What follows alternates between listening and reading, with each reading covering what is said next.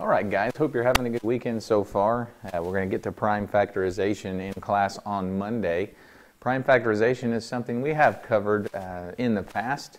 There are two different numbers we're going to look at today. They're going to be classified as prime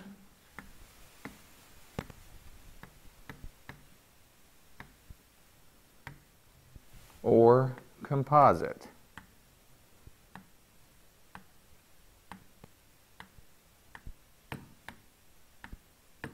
Prime or composite. Now, the definition of a prime number is a number that only has two factors.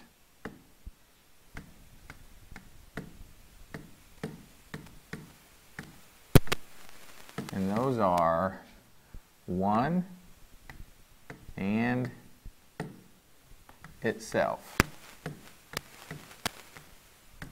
The only thing that'll divide into the prime numbers are 1, which 1 will divide into everything, and itself. A composite number has more than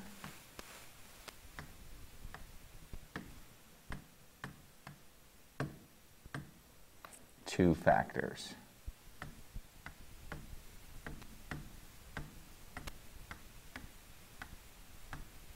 Okay, so prime numbers, 1 in itself, composite numbers, more than two factors. So let's look at some examples. These are going to be some examples of prime numbers.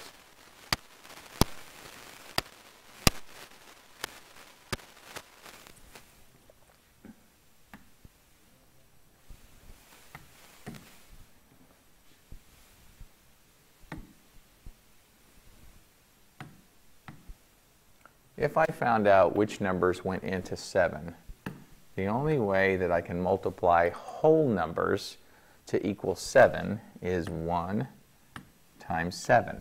That makes it prime. Same with 11. It's simply 1 times 11. Now, a lot of people will look at it and go, well, those are odd numbers, so does that mean only odd numbers can be prime? Nope, that's not the case, because 2 is also prime. The only way I can multiply to get 2 is 1 and 2. And then 13 is 1 and 13. So those are some examples of prime numbers. Now, let's look at composite numbers.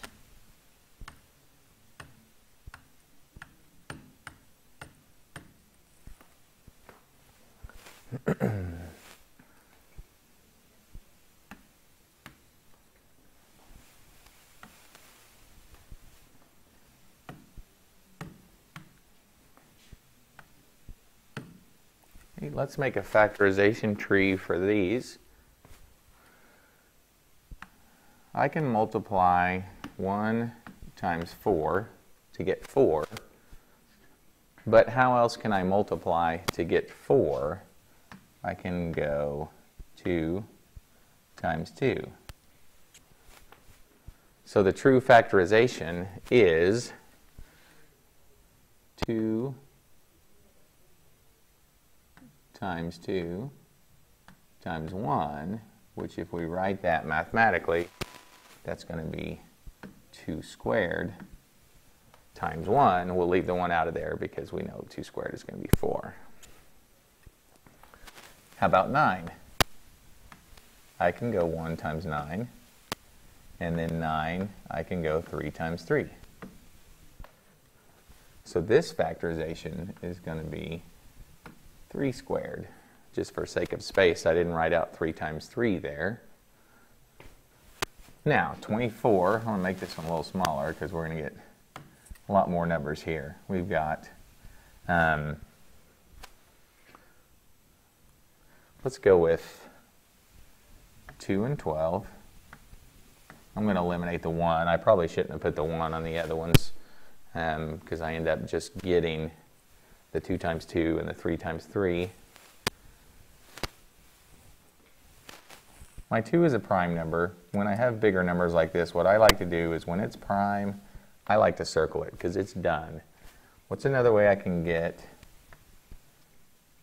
12? Well, I could do 3 times 4. And 3 is a prime number, so I'm done there. And what's another way I can get 4?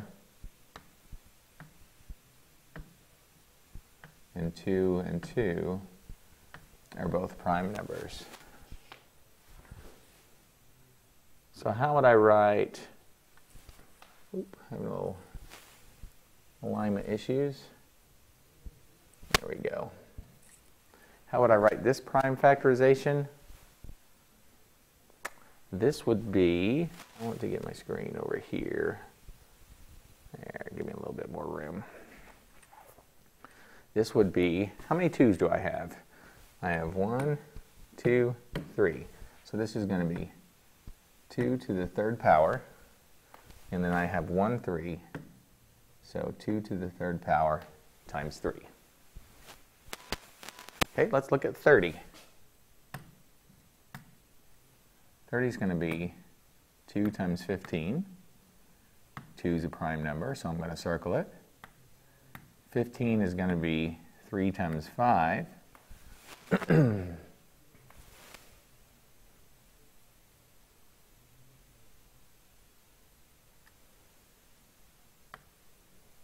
there's my prime factorization there. So that's going to be 2 times 3 times 5.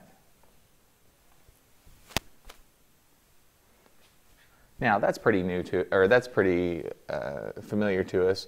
What if, board's just a little bit off. What if I took 16x squared?